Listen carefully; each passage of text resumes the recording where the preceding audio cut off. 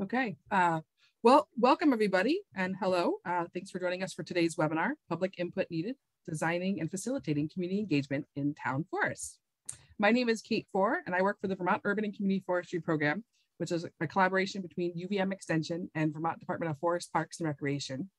Today's webinar is the first in our Town Forest webinar series. These webinars are actually a part of a broader project entitled Community Forests as Models of Stewardship. We'll be sharing more about this initiative in the coming months. The initiative is designed to elevate the role of community forests as models of stewardship in Vermont's forest land. In addition to these webinars, we expect to be launching some new and exciting resources in the coming months. So again, please stay tuned for more on that initiative. This project is also a collaboration with UVM Extension, Vermont Land Trust, and Vermont Department of Forest, Parks and Recreation, as well as other partners, including the Northern Forest Center and Vermont Coverts. The project was made possible by funding from the USDA Forest Landscape Scale Restoration Grant. So I just want to quickly acknowledge the funding in them as well. All right, so the plan for today's webinar is that it's going to run kind of like a panel. We'll start off with a presentation on community engagement by the team from Vermont Council on Rural Development. And then we're going to hear from two community volunteers who will share their experience and strategies in engaging residents around their community forest. After the presentations, we'll have time for a panel discussion and question and answer, which I will be facilitating. So before I hand the mic over to our first presenters, I wanted to cover just a few logistics. I know we're all fairly comfortable and confident in using webinars these days, but your microphones will be muted, and we ask that, given Zoom, I think you do have the option to unmute, but we ask for now that you keep your microphones muted. As you've discovered, your cameras can be on during the presentation, but just a note that we are recording this presentation. And so if you don't want your video to be recorded as part of the presentations today, please go ahead and keep your camera off.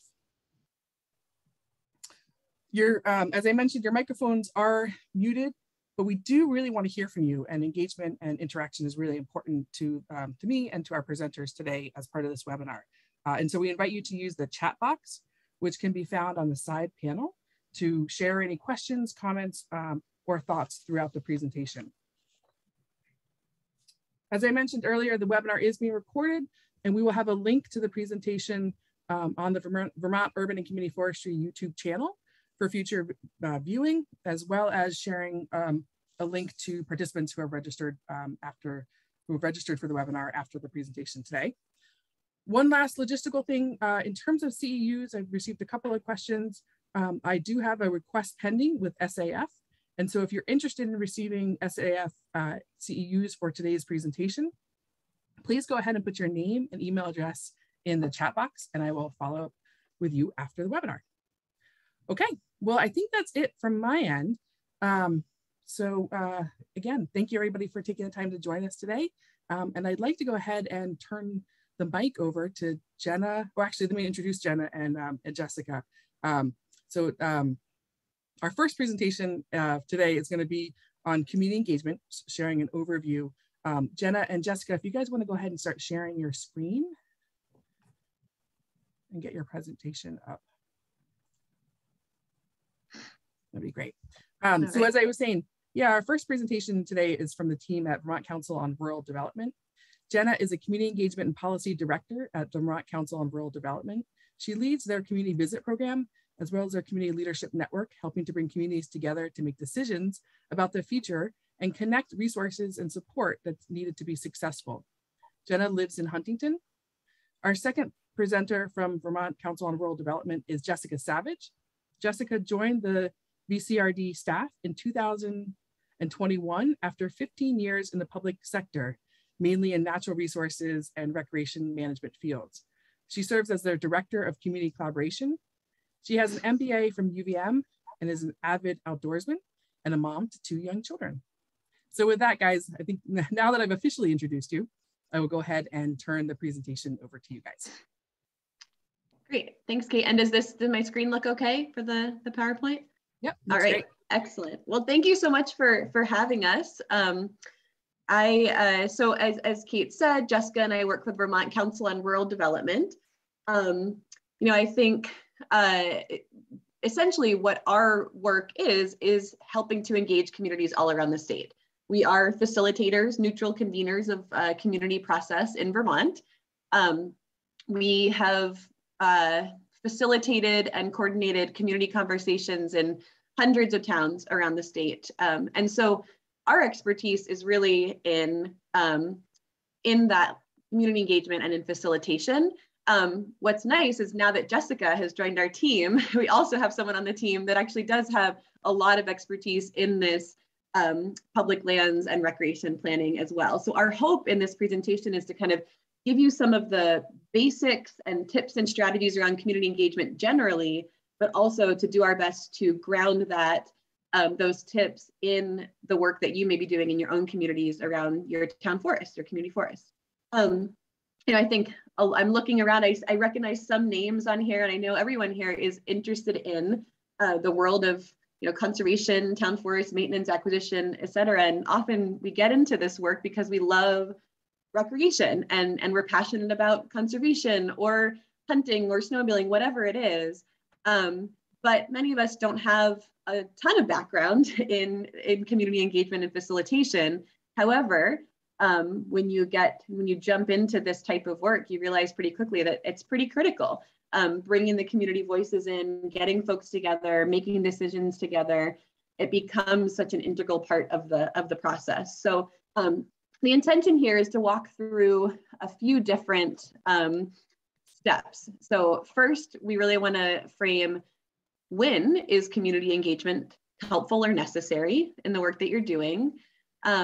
Why you might engage with the community, you know, finding what is your purpose, why bring people together to ask the questions that you want to find out, and then how. So our hope is to give some practical tips around framing a process, inviting the public, a little bit about the kind of actual holding of the meeting or whatever form your engagement takes, and then finally some thoughts and tips on using all that input to come to decision.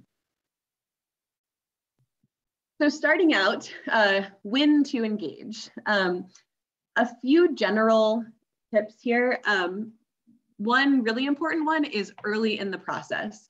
You know, I think sometimes, you know, we can make a mistake in terms of if you're already far along the decision-making path and have not engaged and then realize, oh, we better, you know, reach out to some people so we can say we did engagement. That's probably not going to be that effective. It's really important before you get started in any decision making, whatever point you find yourself in the process, to bring in voices early. People want to be included as early as possible, and that will lead to the most authentic and meaningful engagement in the community.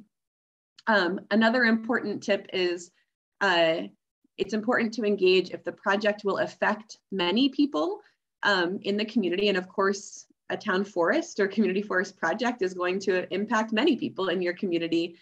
But also, it can be important to engage where a project or a part of the project or a concept is complex or controversial, or where there may not be existing community consensus. You know, we engage for many different reasons, which we'll get into. And one of the reasons engagement can be really valuable is actually helping the community to form their own thoughts and opinions on a topic. Sometimes when you come into a conversation on a controversial topic, it can be about you soliciting input, but also a chance for people to air their concerns, a chance for people to hear, you know, somebody might come into a meeting with a very clear sense of what they believe or what they think to be true, but hearing from other community members can help them form a more, you know, nuanced opinion, or even change their opinion on a topic. And so it can be really important where it can be intimidating where there's controversy to engage, but sometimes those can be the most important moments to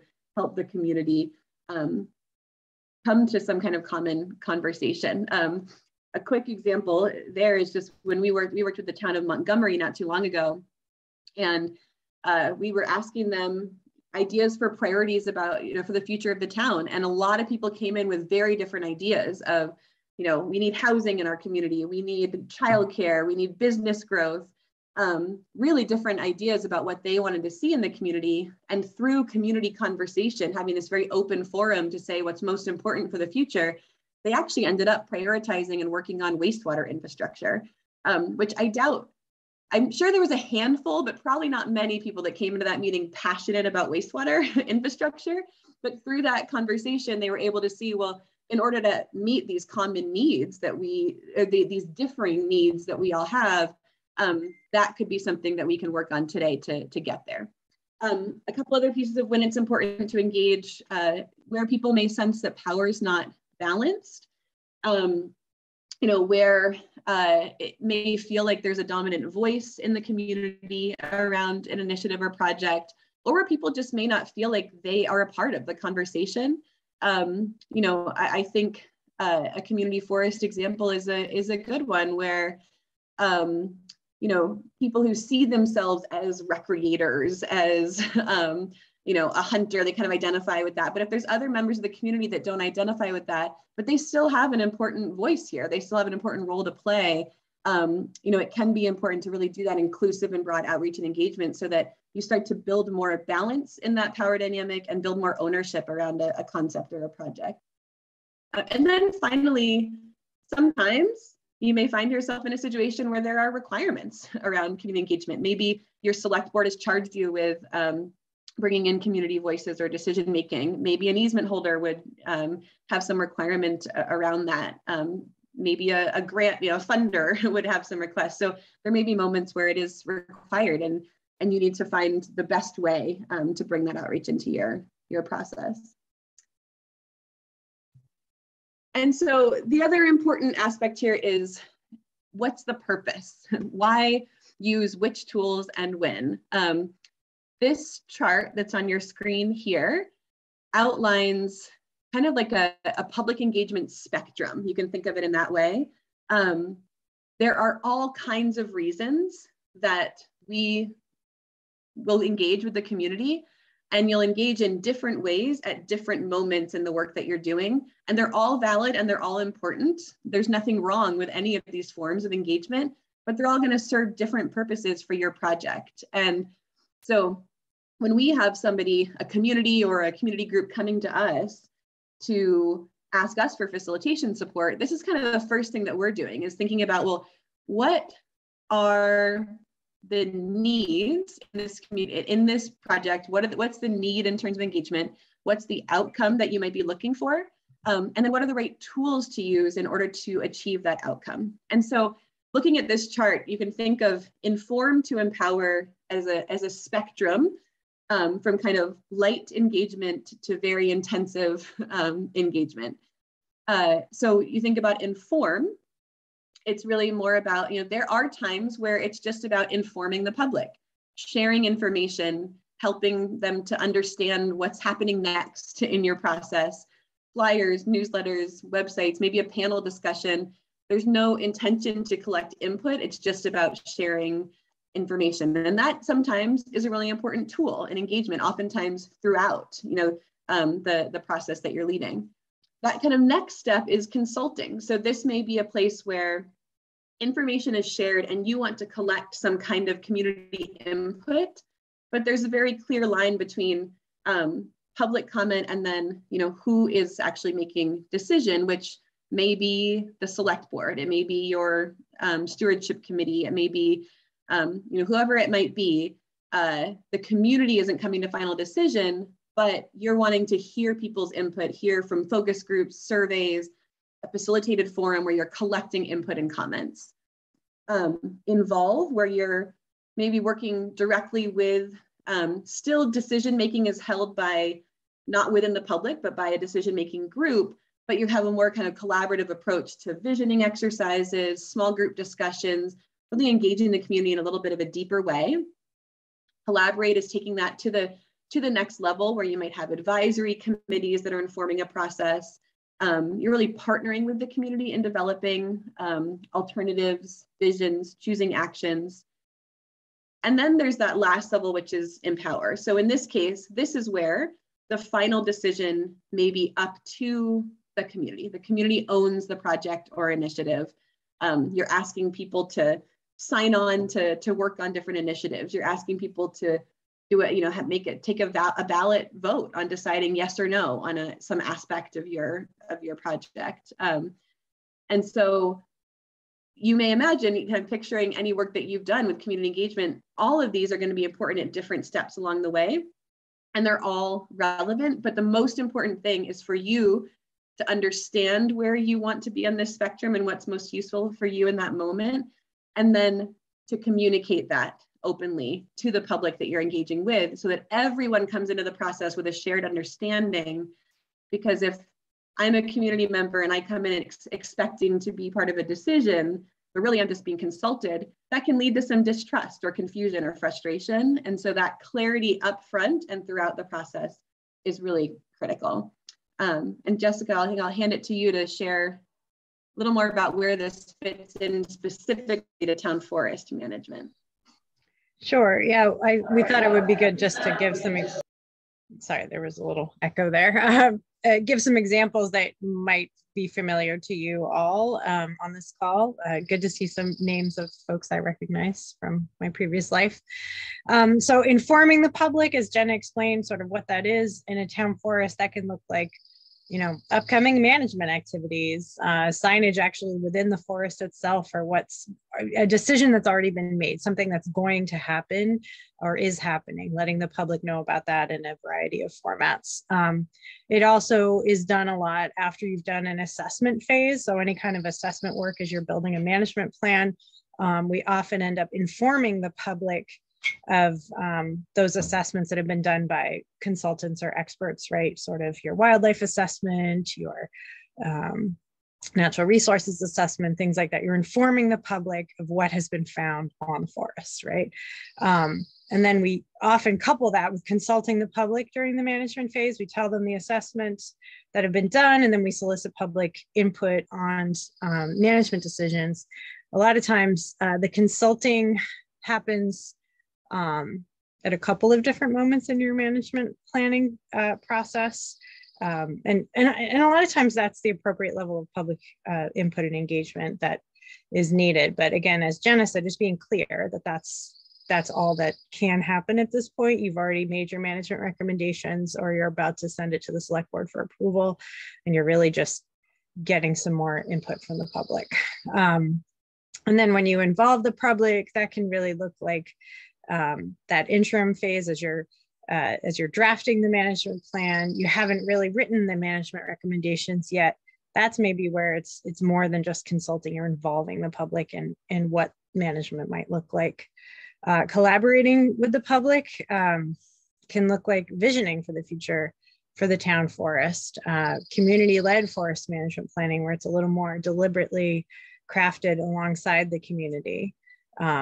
And as Jenna mentioned, empowering the community, we often see that on town meeting day or other ballot items where they have to approve the budget, they have to approve some statutory change or something like that.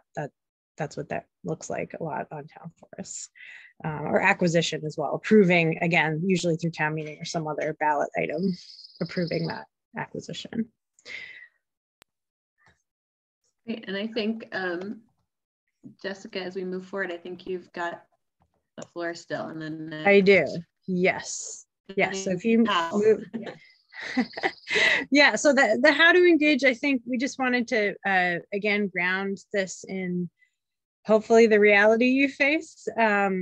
So in a lot of instances, you know, town forests are the responsibility of the select board. You know, and the town forest committee is tasked with certain activities, right, that the select board must approve. You often have to make those recommendations alongside other legal interests. So you might have easement holders, you might have inholdings, you might have people with rights of way. There are folks who have other interests in the town forest, but the real interest for the town forest is the community. You know, the town people own the forest collectively, right?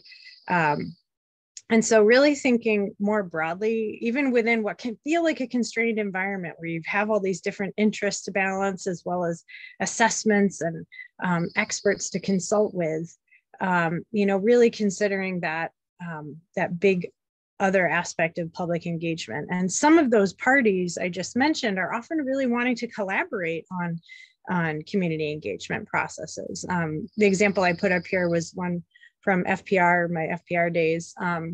We have Bingham Falls, which is a great place and where I got my career started with the state of Vermont, building lots and lots of stone steps.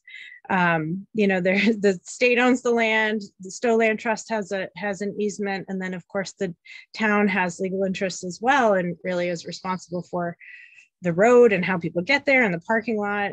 And so they all co-hosted every public input meeting.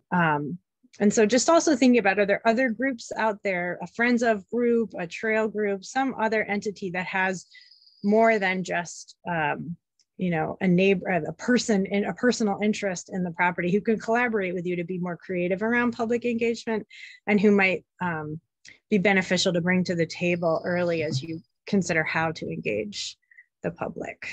And so with that, I'll hand it back to you, Jenna. Great, thanks. And and so the reason kind of Jessica's teeing up some of that is whenever we're talking about public engagement, the first thing that I believe is critical to think about is building your team. Who is working with you on design and of this community engagement? And that is useful for a couple of different reasons. One, just for capacity. I'll say this again later on, but there's really not, I wish there was, but there really isn't a kind of silver bullet to community engagement and to inviting the public together. It's really about hitting the ground, capacity, time, getting the word out and getting people involved.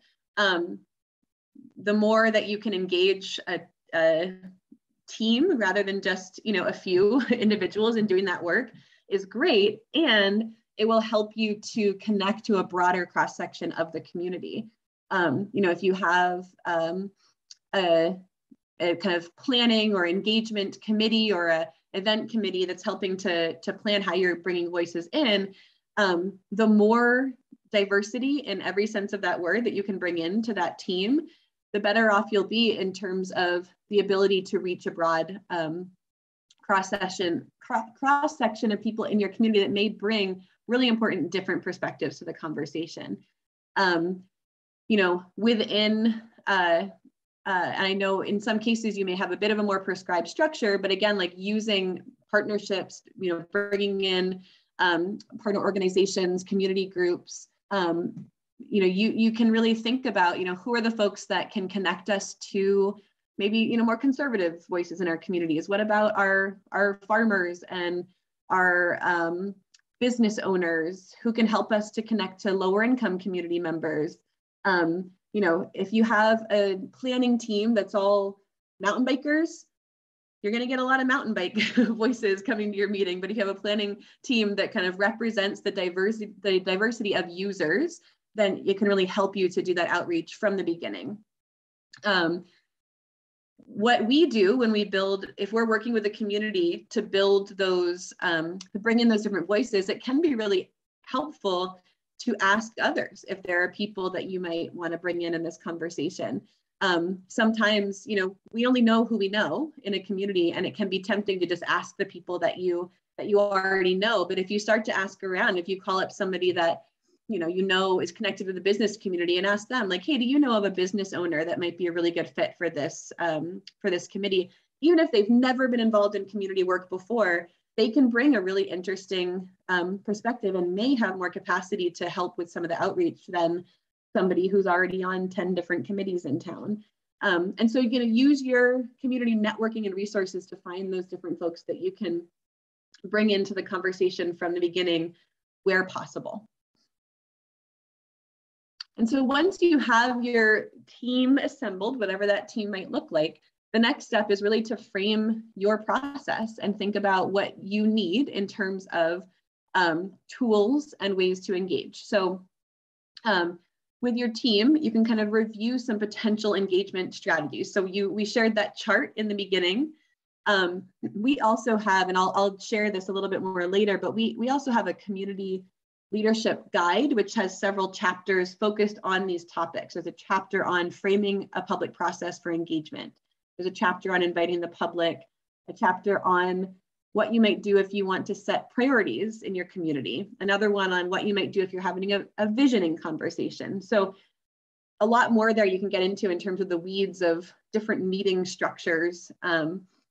But with your team, you can kind of just think about, like, are we holding a panel discussion where we're going to share information about this topic? Do we want to hold a series of meetings where we are, brainstorming ideas and then setting priorities for the future of the forest? Kind of just think about what's that process and what's the best fit for the point where you are in your planning. Once you think about that structure, the next important question you want to ask yourself, and this is what we always ask when we are asked to facilitate with a community, is what's the question that you're asking? What do you want to know from the community? It can be really important to kind of develop that framework of, if we get people in a room, if we get people on a Zoom call, we get people walking around a set of kind of posters or charrette visioning, what is it that we want to ask from the community, and frame those questions? For example, what is the vision for the future of your town forest? What are your thoughts on hunting in the town forest? Whatever that specific question is, make sure that you're coming to it with clarity ahead of time. At the same time, you should be thinking about deciding how. Jess, you may have to take over. No problem. It's okay. Give Jenna a second. Oh, don't you hate those coughing fits to take over? Yeah, so Jenna was saying, consider your capacity, your facilitation needs, the space and time. Do you have internal capacity to lead the work? Do you have design expertise, facilitation ability, space to hold the meetings? There are organizations and individuals around the state who can help frame and facilitate all or part of a process. And we're going to show more about that on the next slide. Again, really thinking about that the key to engagement is listening. Engagement really is about listening. And I know that's hard because a lot of times I think when you're you have a decision-making authority or you have a responsibility, you can feel like you want to talk, you want to explain, you want to craft the environment in which you're getting public input, which is important. You should be honest about what's possible, but it really is about listening and making sure that people are feeling heard. Was anybody left out of the process or feel that the process is unfair? Listen and adjust as possible. I can't tell you how many times in public engagement or in setting up different types of opportunities for the public to engage, we've had to adjust.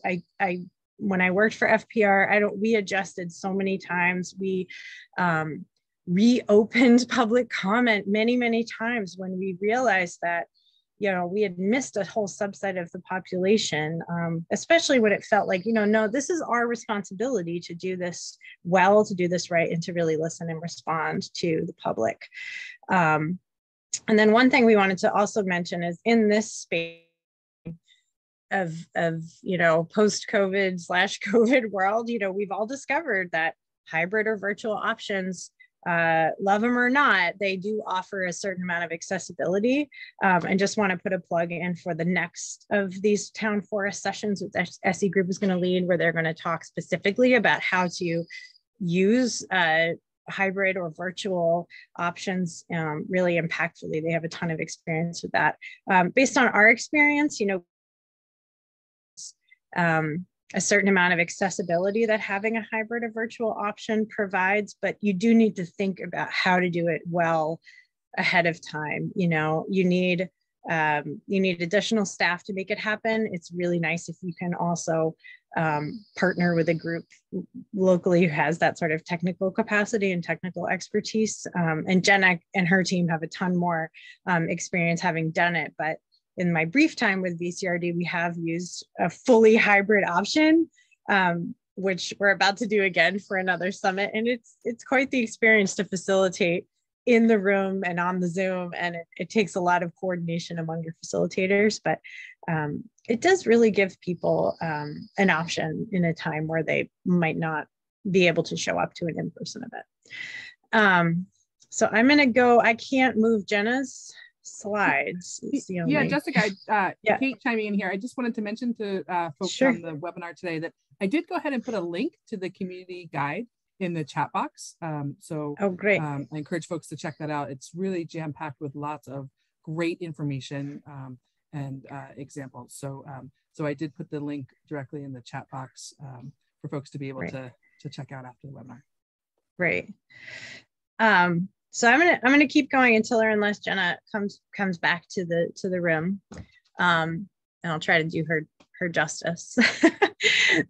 So, and I see questions in the chat too, Kate, but I'm going to leave those up to you to facilitate later as you see fit.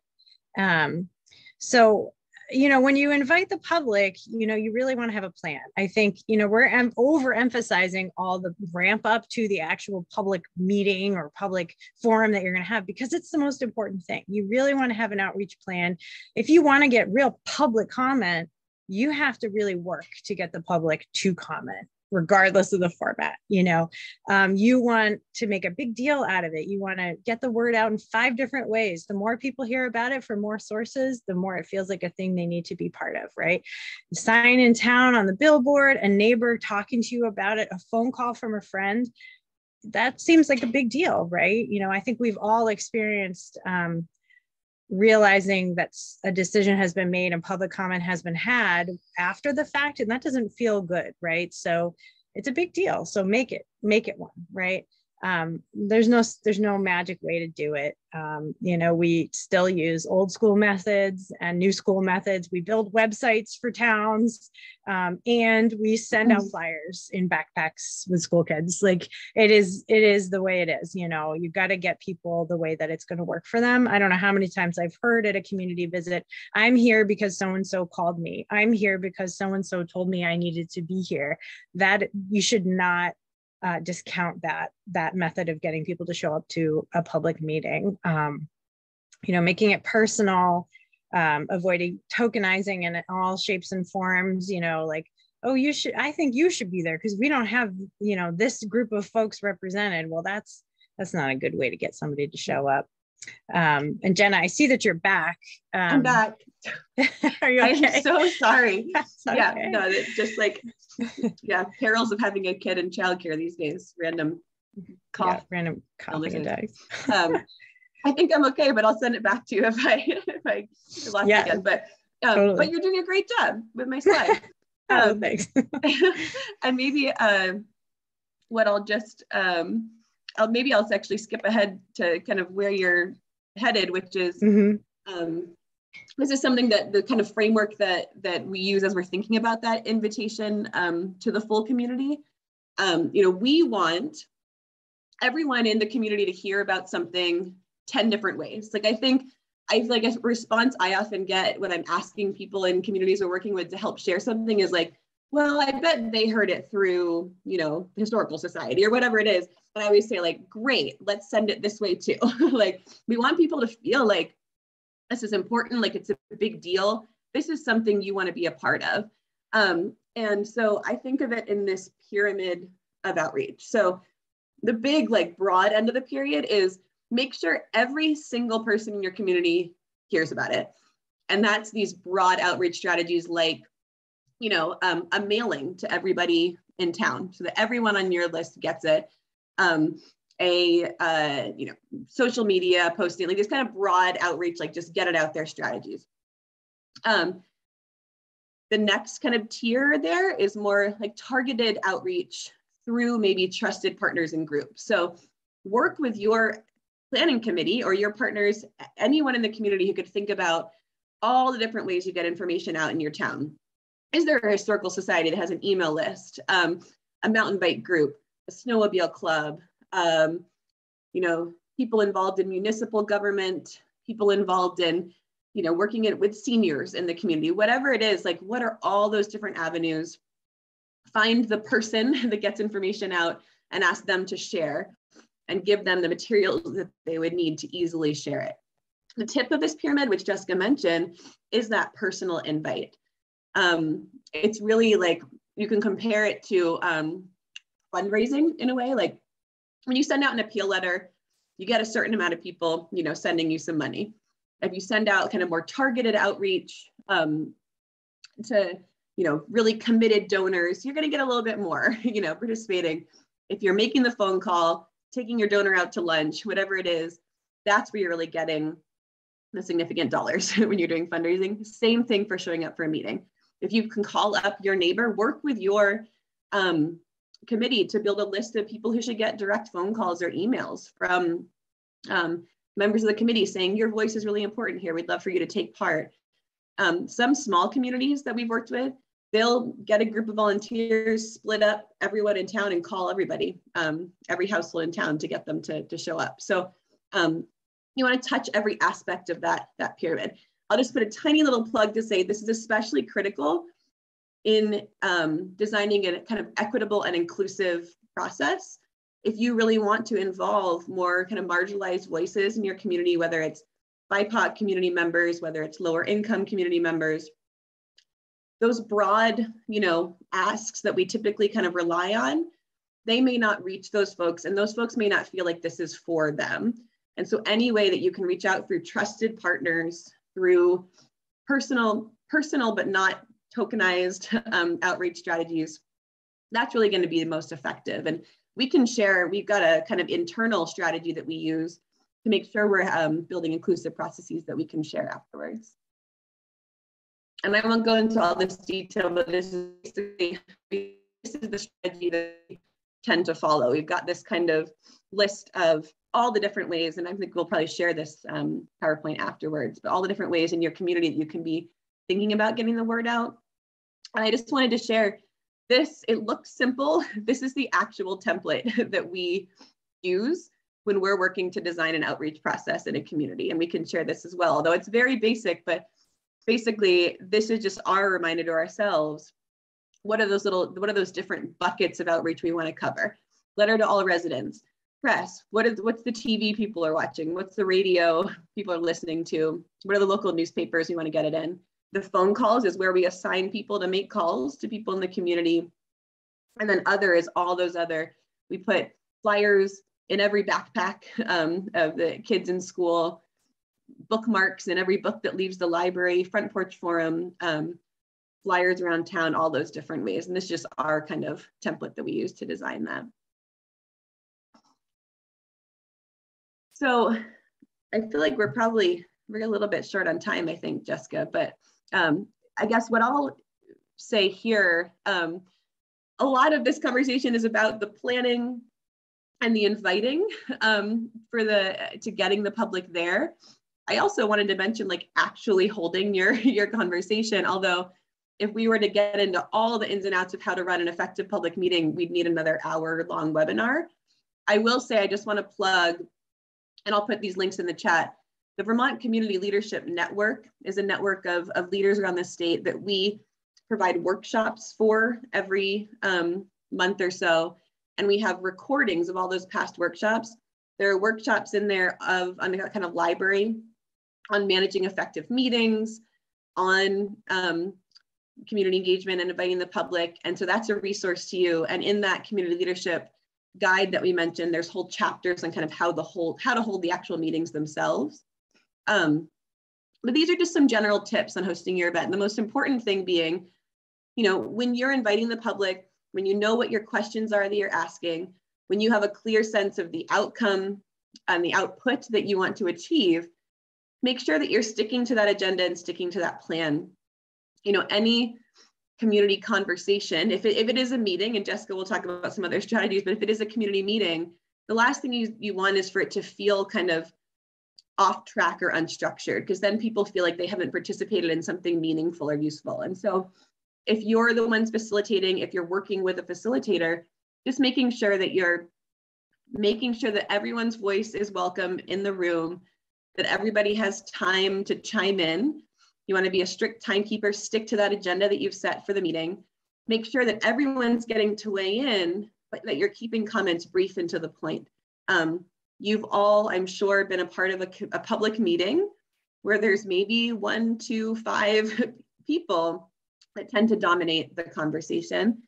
And as a facilitator in your community or working with an outside facilitator, there are respectful ways to end kind of circular conversation, repeated comments, rambling, and bringing people back to the point of like, I think we've heard your idea, you know, let's make sure that we're hearing from other people in the room as well. Or, you know, here's what we're really focused on the agenda right now. Let's stick to this topic. Like really kind of bringing people back to the topic and ending that kind of repetitive discussion, and not allowing for kind of interruption and side conversation. And the more that you can hold your meetings to that structured, facilitated agenda, the more effective and the more effective they'll be, and the more people will appreciate the value of that conversation.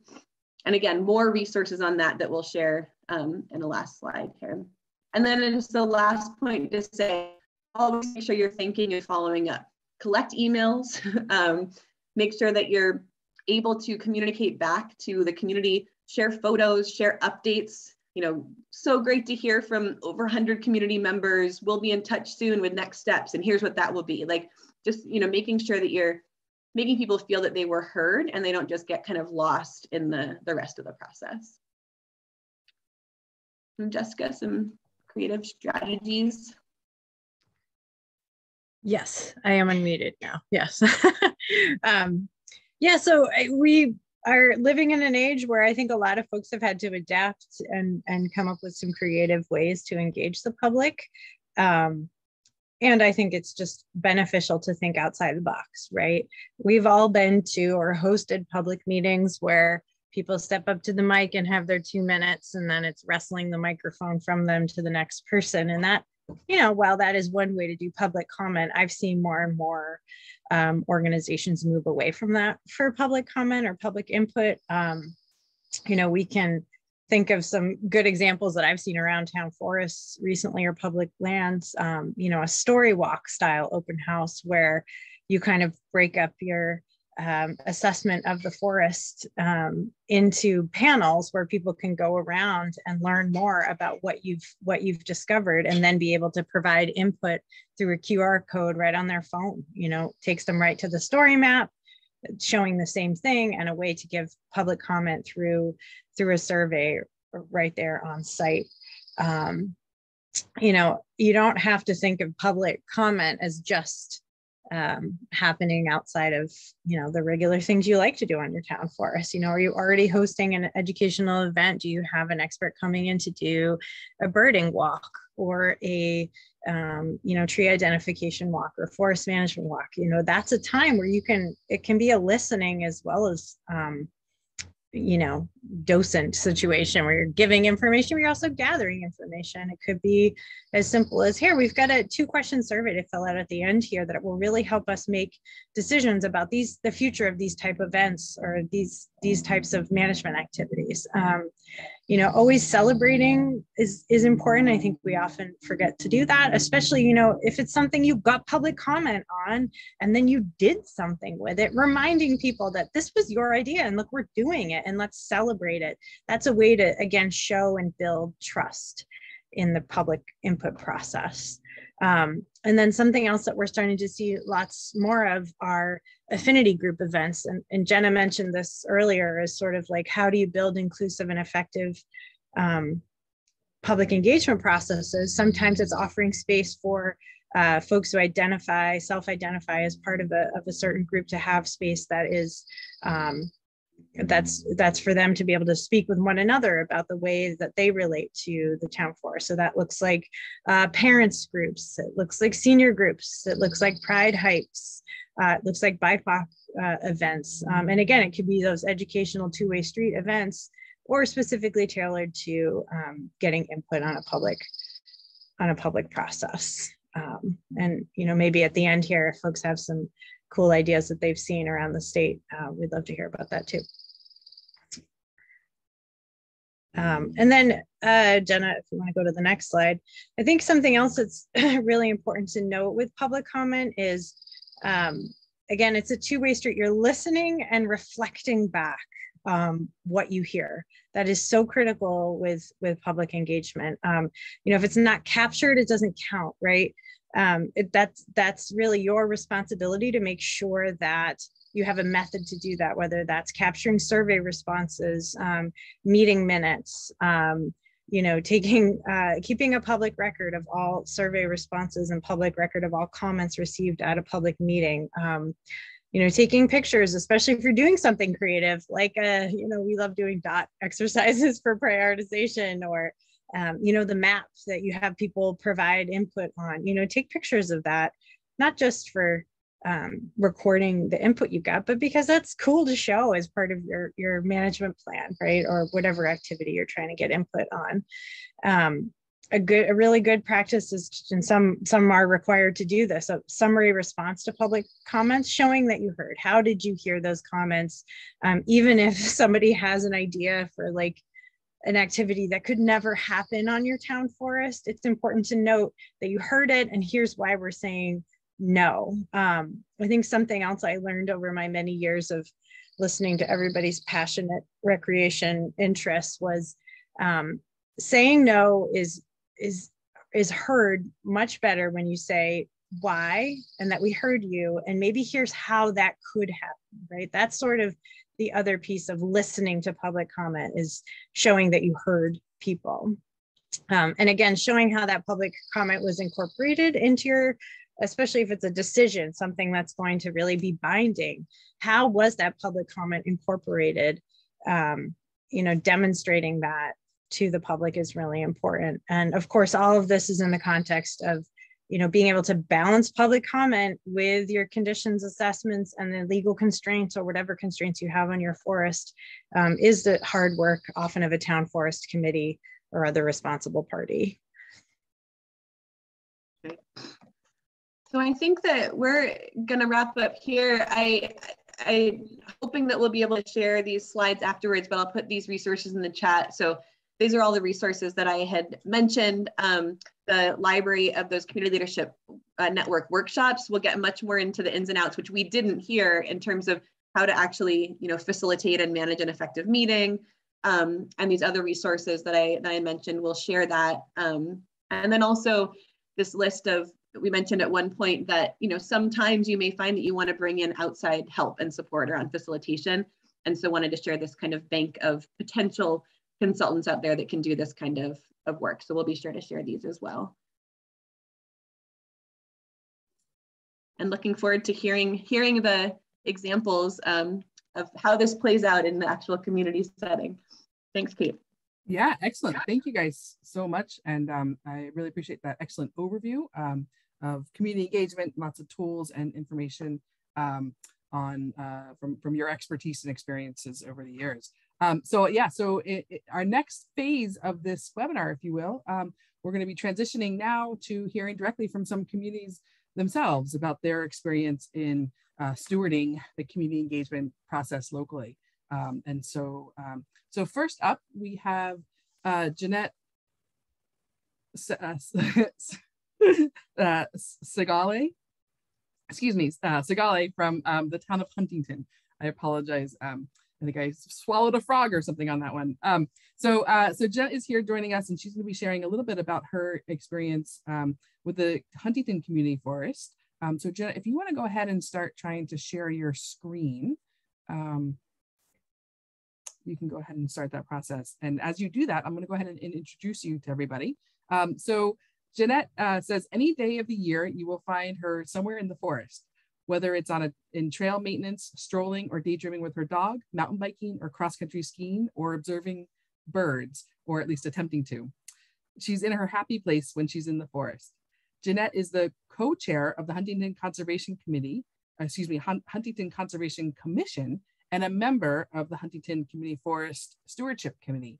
So I'm really excited to have her with us today, and I'll go ahead and turn the mic over to her to share Huntington's story of community engagement. And before I do, just a quick reminder again, I know there have been a couple of questions that have come into the chat box, but after the community stories get shared, I'd love to kind of open this up into kind of a panel discussion. So please feel free to add questions to the chat box, or start thinking about what questions you may want to ask our presenters today. Jeanette, I'll go ahead and turn it over to you. Thanks. Thanks, Kate. Can everyone see my screen? Yay, that worked. The hardest part's over. So what I'll be sharing is how we acquired our forest. It's in Huntington. We acquired it in March of 2021. And then what procedures we took to put together the management plan. We'll be sharing about 12 to 14 slides. And I just want to acknowledge that Jenna, Aaron Worthley, and Barrett Grimm, who are all on this call, played an incredibly important part of all of this, as well as the Huntington community. So we started off with, we made sure we had a conservation fund. That was all good to go. Our community, we have a town forest, but you couldn't access it. So we reached out to community members to see what it is they would like in a community forest, if we could purchase one. So Jenna and Jessica referred to a dot board. This dot board, sorry, it's not such a great picture, but it took place at a forum in 2018. It was the development of our outdoor and forest-based recreation plan. And I think we had over 100 people show up at this forum to tell us what they wanted for a community forest. And on this dot board, I wanted to share this page especially because initially the first one is recreation. And people would put, well, it's least important or equally important or very mostly important. So you'll see like all the dots for recreation. There was a strong support for recreation, education and demonstration projects, natural resources and habitat, and then timber and forest products. Our community is like, it's not so important. So that was good to know as we began our search for a community forest. So armed with that information, we put together an outdoor forest-based recreation plan. And I won't say we did that alone. We did it with the help of Vermont Urban and Community Forests. Thank you so much. And we had to have that approved by the select board. And our conversation with the select board was just know, once we find a piece of property, we have to move fast. And government doesn't move fast. But we had already had a piece of land sell right out from under us as we were pursuing actually this same piece of land about 10 years previous. So we got that support as well. Also, the Planning Commission helped us out by getting the outdoor forest-based recreation plan into our town plan. So we got through the legal details and realized, okay, how are we going to go about finding a piece of property without scaring a landowner? So we were provided actually by Aaron Worthley of Arrowwood Environmental with a property map of our community of all properties 200 acres or more. And he had color coded it for us and everything, so it was easy to look at. So our Conservation Commission pored over it, and we each chose a landowner that we knew or were associated with. And we wanted to reach out to them just to see if they had any thoughts about maybe selling their property as a community forest. One of the most important things I had learned from a similar panel to this was that we have to get that property before it goes on the market. Otherwise, it just disappears before you can make the move. So it turned out we actually did have a connection there was a gentleman in town that expressed interest in selling. The most difficult part was we had to keep it quiet. We didn't want to scare him off. So we, you know, we couldn't like announce it to the town. We wanted to make sure all the ducks were in a row before we then could say, hey, guess what, folks? We're working on a community forest. So we were lucky in that we brought Kate Warner in of the Trust for Public Lands and Bob Heiser of Vermont Land Trust. And they just had a conversation with the landowner and just explained the whole process to them. And then we brought it before the select board just to let them know this is something we're working on. And then we could then we're like, okay, time to let the community know what we're up to. And this was, for all of us, I think, was the really fun part. We made the community aware, and we shared with them the property that we were working to purchase. And we used every method available. Front porch forum, we put a flyer insert in the local paper. There's a coffee social on Sunday, kind of where all the, I'll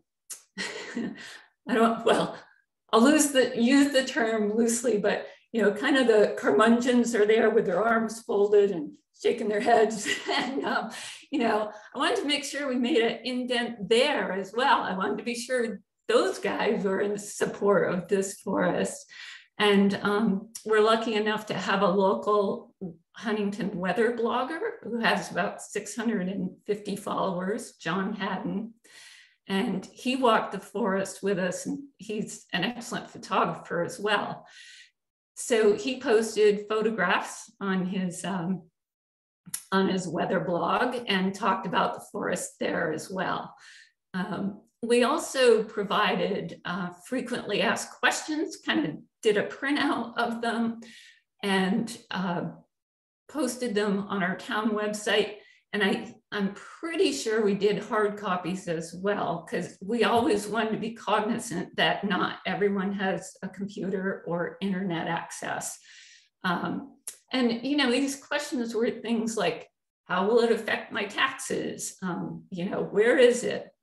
All those things. We tried to anticipate the questions.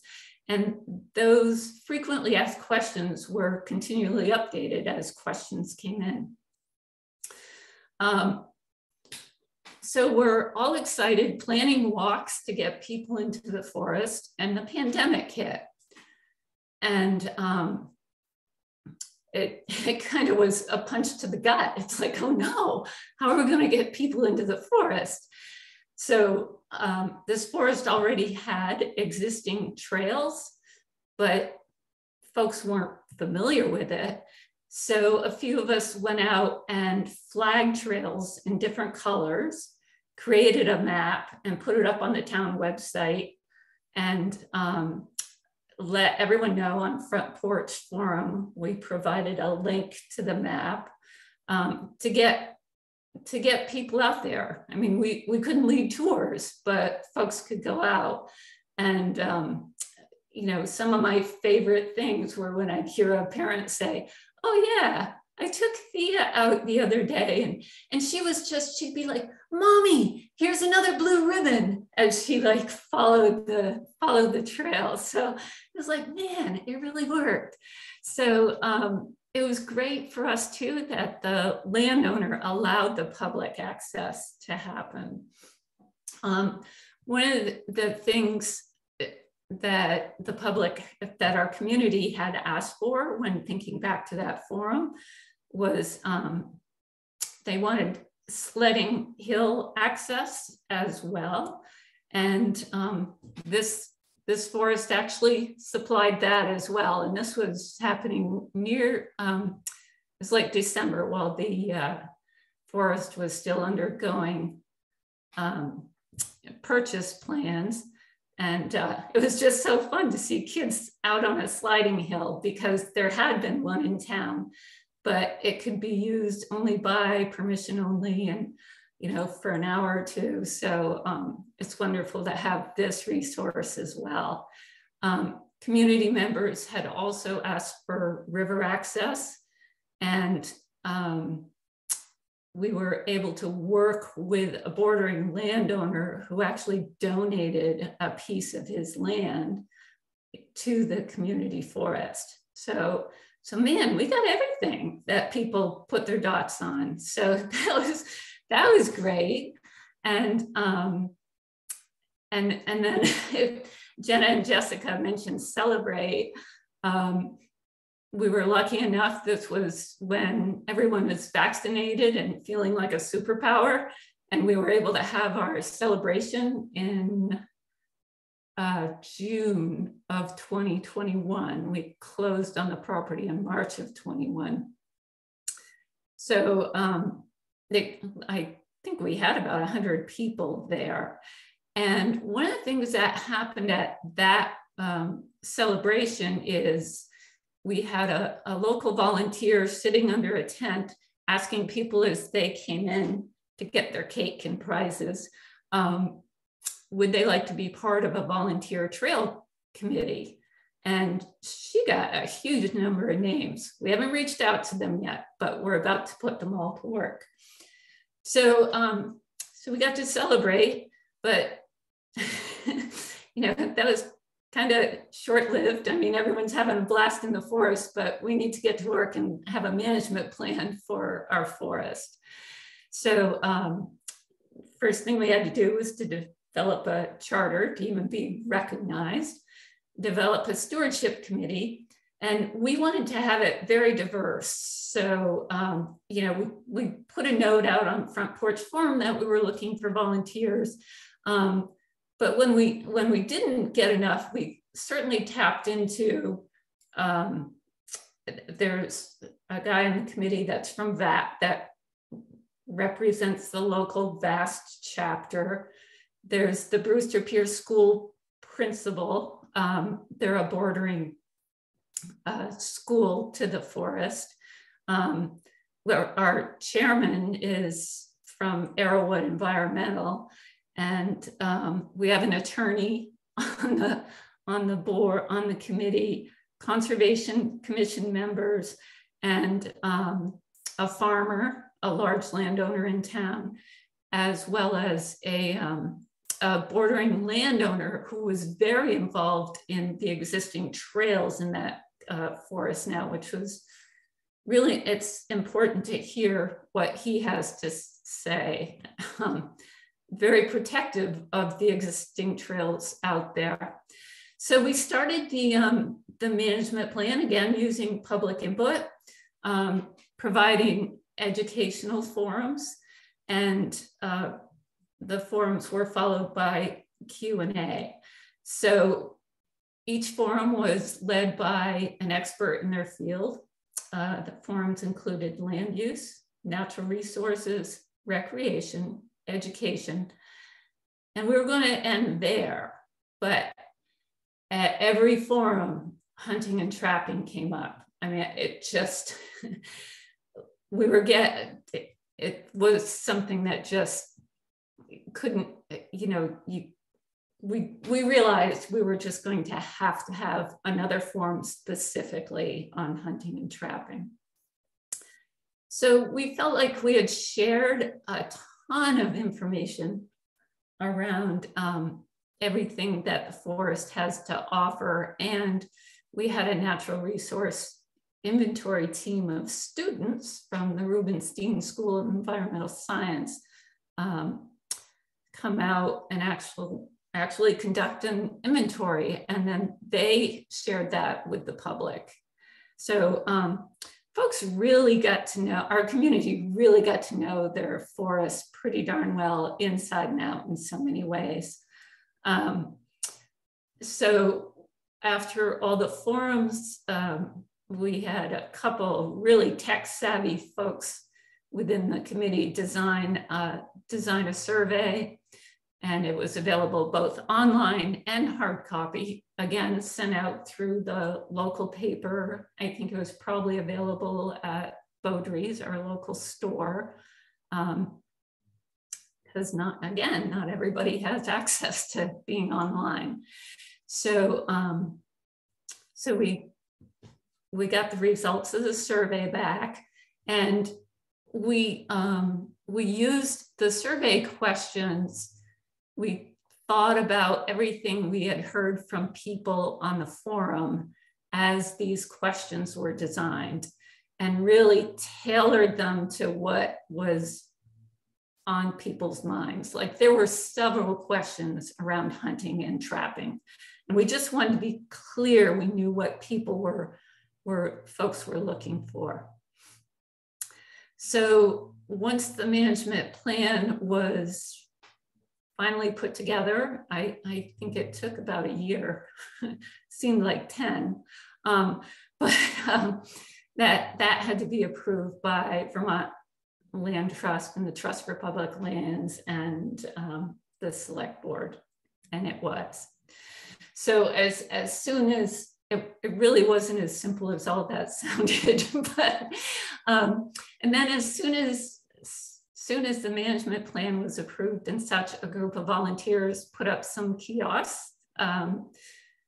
LL Bean had donated funds to our community to assist with our forest.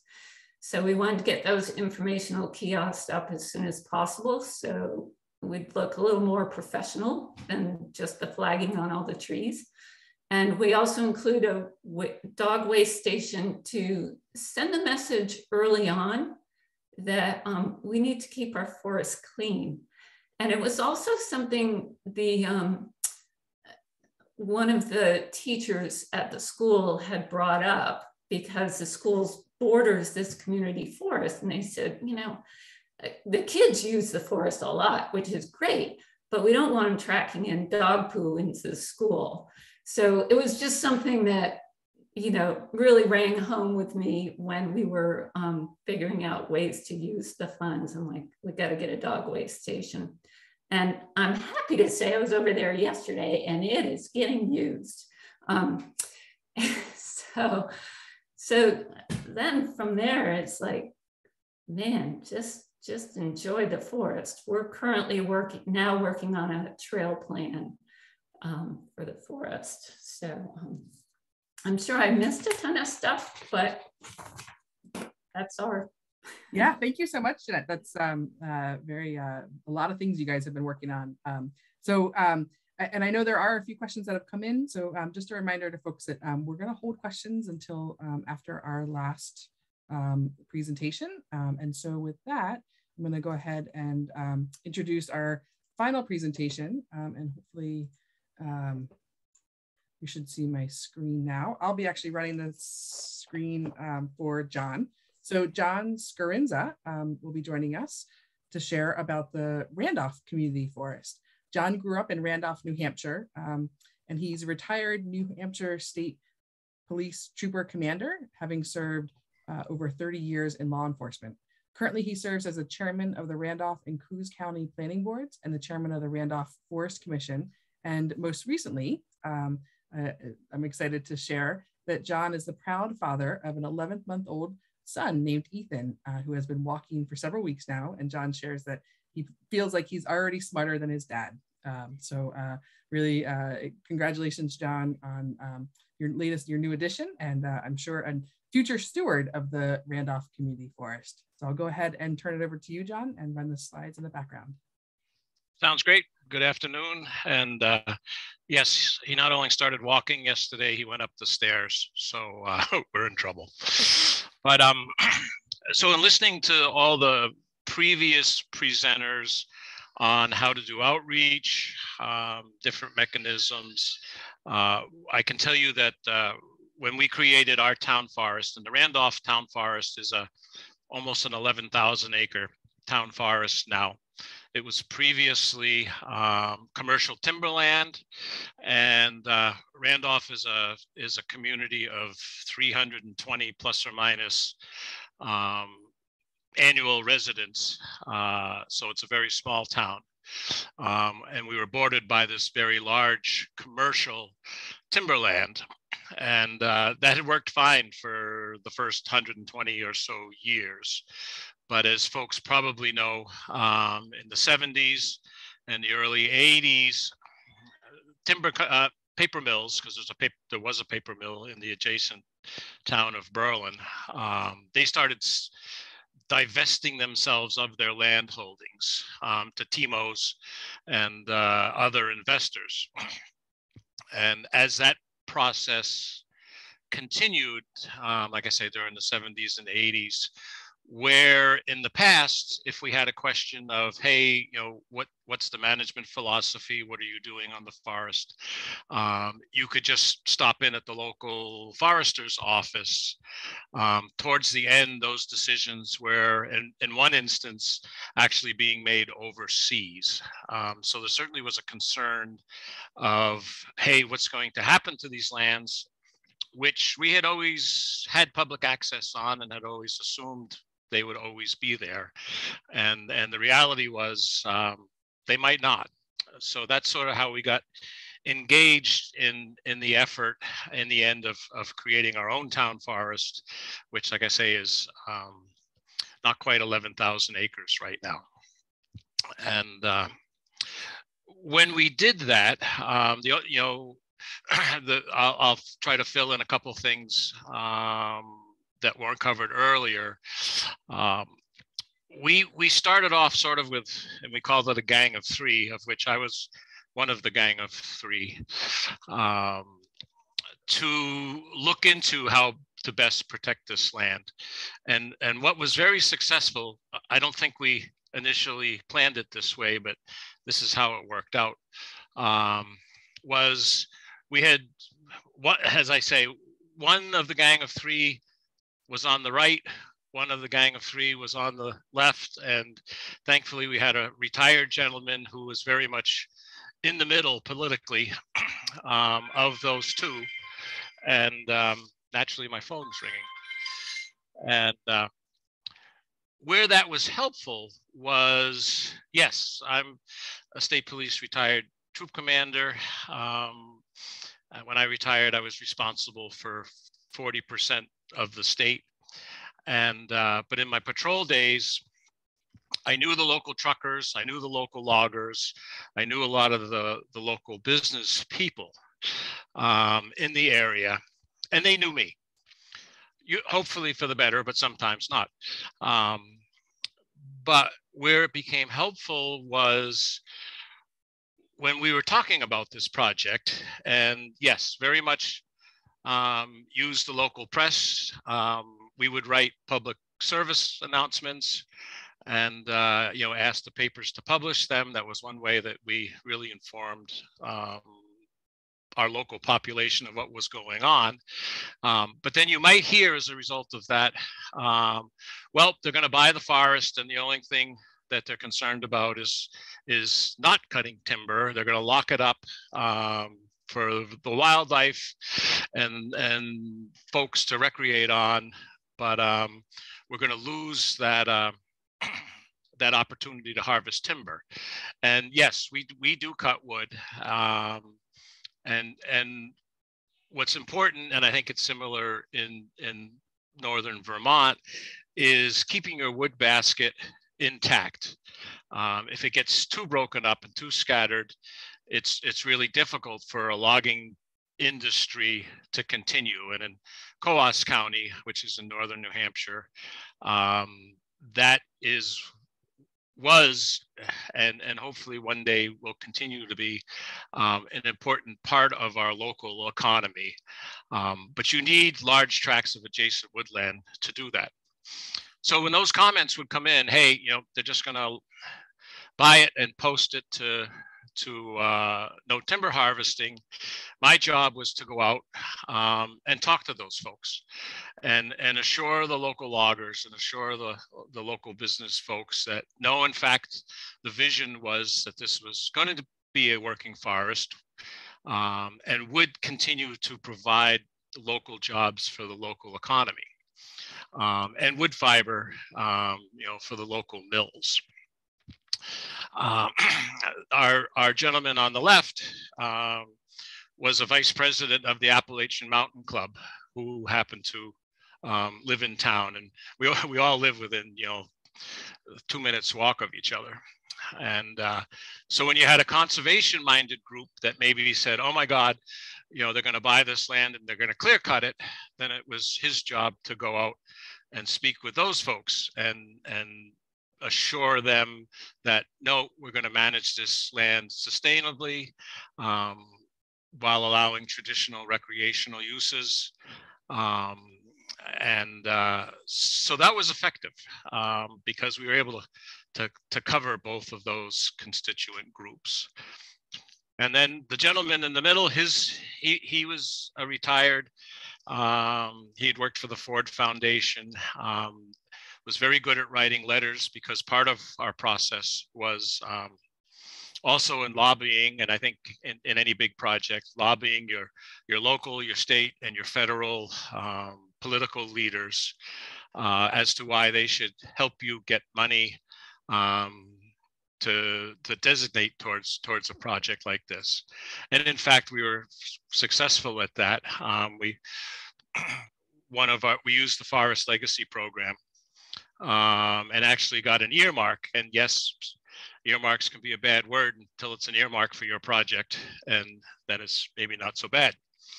But so that was the gang of three, and we worked sort of independently from the town government, although most of us were on local boards. Also, I was chairman of the planning board.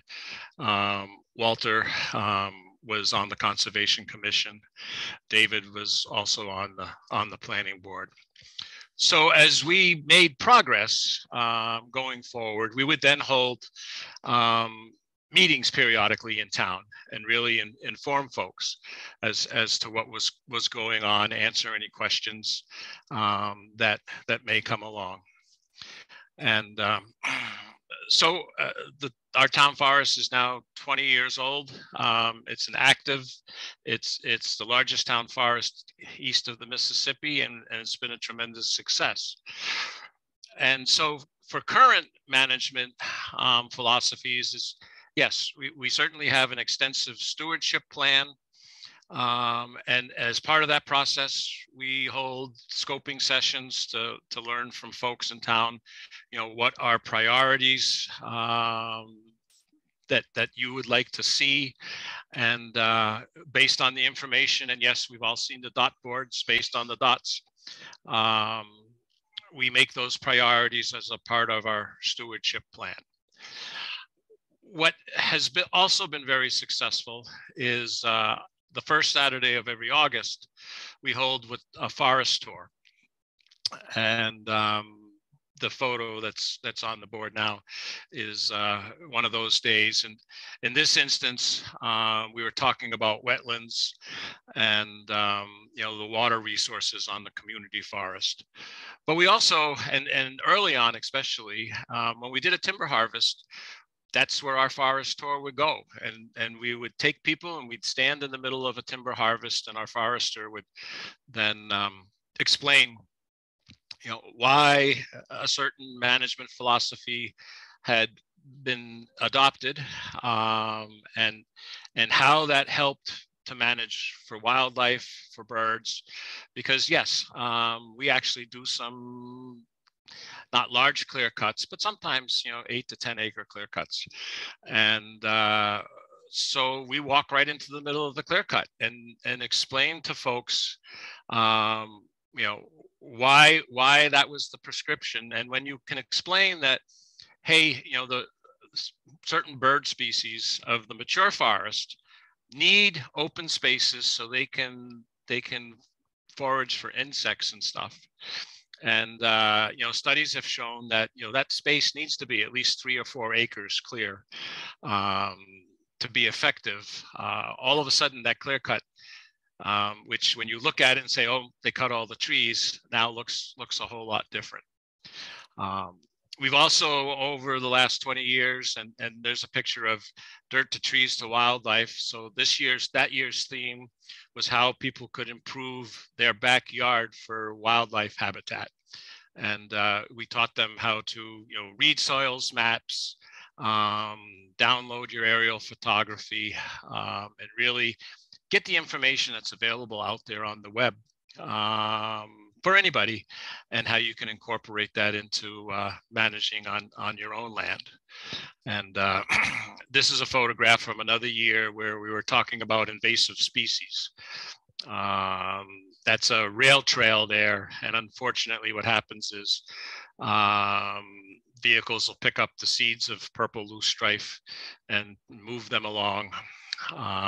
So we were talking about how to try to eradicate some of that. Other ways that we've engaged the public and really gets folks to know what's going on is we host an annual foot race, which is 10 kilometers, and that's on the town forest.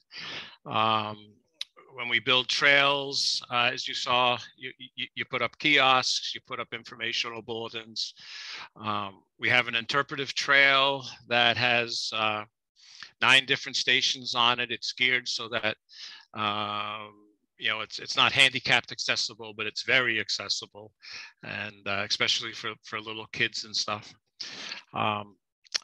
Randolph is fortunate. We have a publication called The Mountain View, which comes out 4 times a year. So we generally have an article in that each season, which where we describe what's going on, or if we're adding a parcel. For instance, we just received a donation of 240 acres, which has a Paleo-Indian excavation site on it. And it's actually one of the better sites in New Hampshire. And it's 12,000 years old. And there's extensive record of activity from when folks were, your Native Americans were hunting caribou and traveling through the river corridors, getting from Vermont over to Maine. And another important thing, and I think, you know, most towns could do, and I work hard to put in a good report in our town report, because that's sort of the historical document. And so that'll generally be 3 pages. We'll talk about the past year's timber harvests. We'll talk about any wildlife projects that are going on, and really get the word out. People can read it. If they have questions, they can call. We meet monthly. The Forest Commission meets monthly.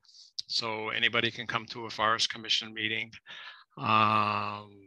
So yeah, it's been a great success. And like I say, if there maybe would be questions that would be better for me to answer than to just keep chattering, I can talk for hours. Thank you so much, John. And thank you so much for sharing the story of the Randolph Community Forest. So much there, and I'm excited to have you join us. I would like to transition. I know we have a few more minutes left. You know, whenever we're planning these types of webinars, you never know exactly how things are going to come together. And so we do have a few more minutes left, and I really would like to transition us to kind of the community panel and panel discussion. We did have a participant with a question. Maria, I'm not sure if you're still there or not, but yes, I am. You are still here. Yeah, so I'll let you go ahead and kick off our panel discussion with your question. Thank you. I'm in Wolcott, and we're just starting the planning process. We're working with Kate Wenner and from the Trust for Public Land. We don't own the parcel yet. It'll probably be about 450 acres. There's also the possibility that another 300-acre parcel or so would be glommed onto that. My question, and we probably will do timbering. We did some initial surveying about 1.5 years ago, but now we're getting into the real, you know, kind of more dedicated stuff.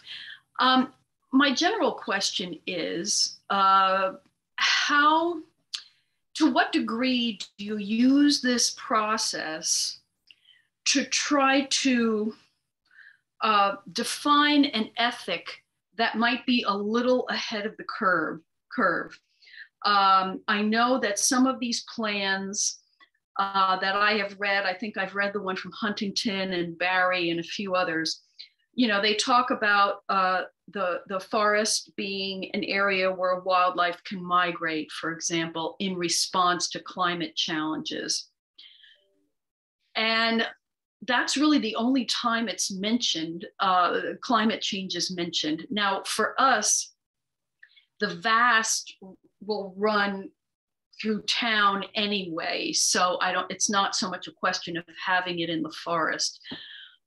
But I wonder why we're encouraging, several people mentioned snowmobiles. Why are we encouraging petroleum-based recreation when we're in a climate crisis? I also, so to what degree do you ask people? And, in our initial survey, we didn't get people who said, yeah, we have to have snowmobiling there. We have to have this. So I think a lot of those people probably feel that the VAST will take care of it. But, at what point are we going to face reality and suggest that, for example, if you have an electric snowmobile, or if, to try to have the forest represent the real situation instead of people just being able to do whatever they want. Thanks, Maria, for that question. And if I might, I might kind of broaden it, especially as we talk about. Could I just add something onto there? I'm sorry. I also wanted, John, you mentioned that you found this Paleo Indian site, which sounds fabulous. One of the things I want to do with our plan is to bring in Abenaki participation. And I've made some initial contacts about that, so that they can gather there, maybe do ceremony, I don't know. That they help us in naming trails or something like that too. So, I'm sure some people would be afraid of that and think, oh, we're just giving all the land back or something. So we'd have to be very specific about it at the beginning, that that's not what we're doing. But I'm sorry, go ahead. Yeah, thank you, Maria, for adding that, because I think, sort of to frame the question maybe a little bit broader, I'd love to hear from our panelists, sort of what strategies they've used to engage, sort of the broader suite of community voices, and thinking and sort of, especially in engaging in some of these community issues, which can be really thorny sort of can run the spectrum of public values. So I'm curious, we've heard a lot of different ideas today, but I'm curious from folks, any on the panel, any ahas or sort of lessons learned that you can share with our participants today in terms of engaging kind of that broader spectrum of folks across the community, and also, sort of addressing some of these more complex, thorny public issues on our public town forests.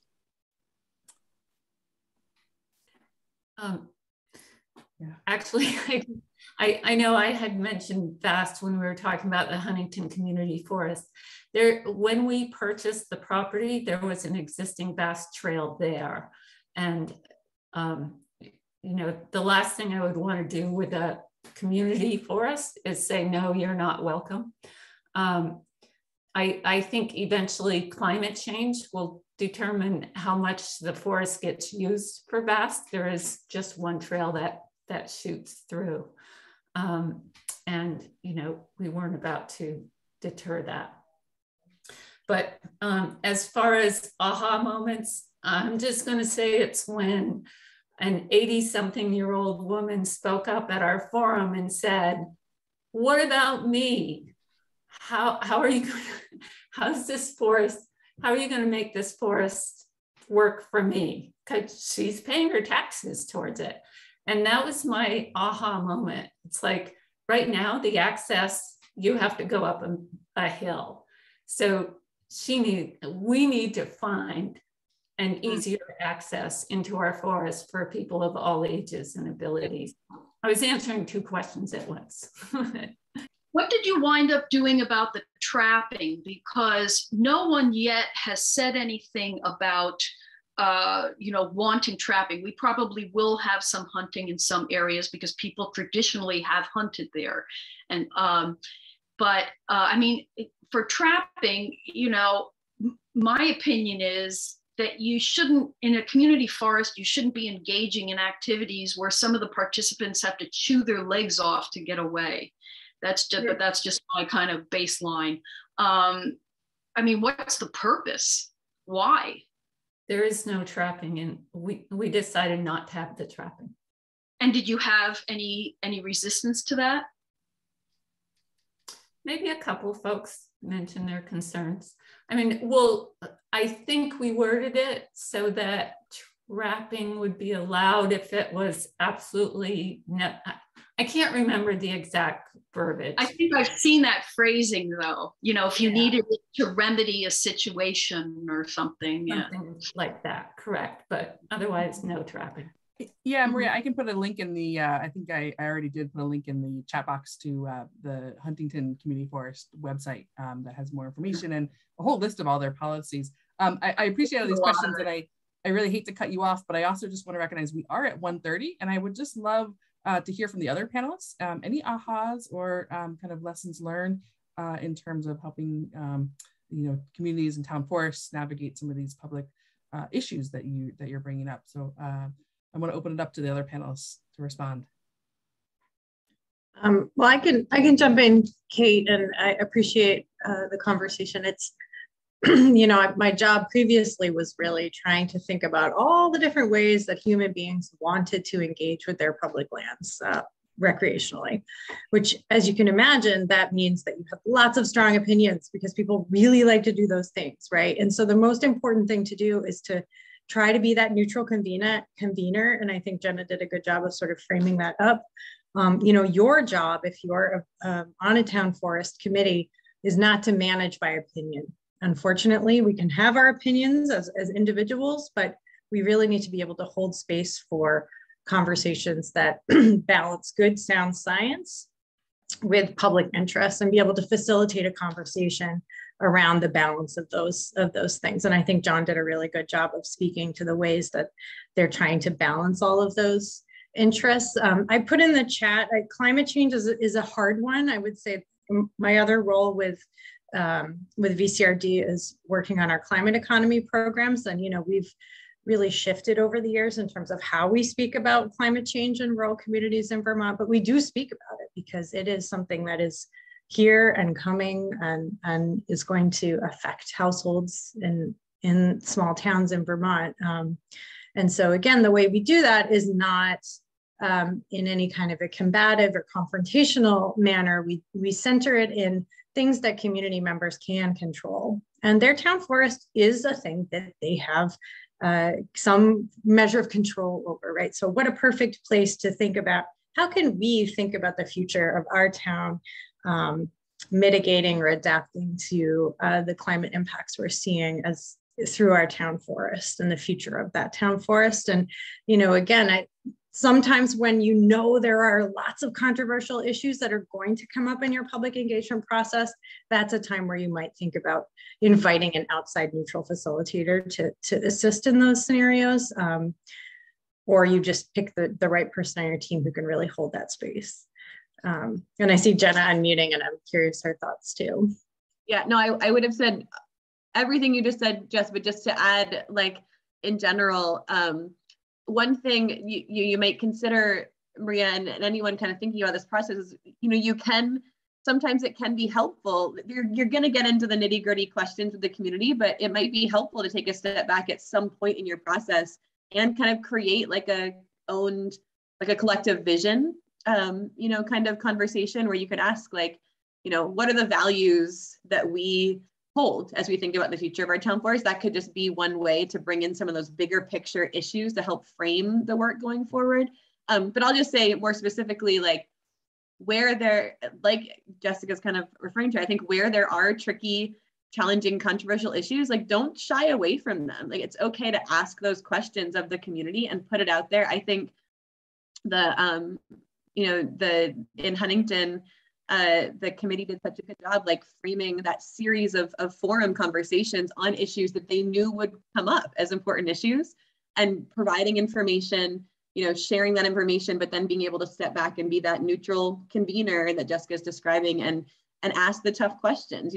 They in Huntington, they held a forum on hunting and trapping, and if you manage that meeting well and don't let it dissolve into an argument, it can be really powerful and meaningful and actually healthy for the community to dive into those tough issues. So yes, I agree with all of that. The devil's always in the details, and it's listening to your different constituencies, which sometimes are not always going to agree. We allow snowmobiling. We had probably 15 miles of existing snowmobile trails, which were on that commercial timberland. And so yes, in part of getting buy-in from those folks, you certainly couldn't say, hey, we're not going to allow snowmobiles. We don't allow ATVs, and the good reason for that is because of the tremendous impact they have on your trails unless you really build hardened trails. So ATVs we don't allow. An interesting thing that's come up in the circle of climate change recently on large tracts of land is carbon credits. And so we've had this discussion, and we're in the process of this discussion of, well, we should sell carbon credits, and that'll help global warming. Like I say, the devil's always in the details, because then you might hear that same person say how they're headed to California and flying on a jet, and you've burned up all the carbon credits we just saved. So some of it's going to be a balance for sure. Great, thank you so much, John. And I just I want to recognize we are at time, and so this is such a rich conversation, and I hate to cut it off, but I do want to recognize we are at 1:30. So thank you. So we'll have to keep the conversation going, right? This is really the first of our kind of attempt to hold sort of a webinar in this type of community panel format, and so I look forward to doing more of these, and in fact, actually, we do have a whole series lined up. So I'll share more about that in just a second, but wanted to thank all of our presenters today and everybody who took the time to join us. Thank you for sharing your expertise and your experience. And then, like I said, this is the first of a ongoing webinar series, and so we have 4 more webinars lined up for June, and the next one Jessica had mentioned in her remarks is actually on engaging our communities virtually, drawing on some of the experience and expertise of SE Group, who's a planning consultant team both here in Vermont as well as across the country in community engagement in a time of COVID. And so they'll be sharing some of their experience with getting folks both in the online environment, providing public input, as well as some pretty cool creative tools that they've been using actually out in the forest. So that's our next webinar, and that's on June 2nd. And then you can see here the list of other webinars that we have lined up. So with that, I want to thank everybody, thank our panelists, thank you, Jessica and Jenna from VCRD, Vermont Council on Rural Development, excuse me, and Jeanette and John for joining us, taking the time to share their stories and their expertise, and thank everybody for taking the time to participate today. So with that, I'm going to go ahead and close out the webinar. If folks are still around and have any questions, I'll hang out for a little bit. And any of the panelists who are able, are welcome to stay around. But thank you again, everybody. It's been a fun webinar. Thank you, Kate. Thank you. Yep. Thank you. Thanks, Kate.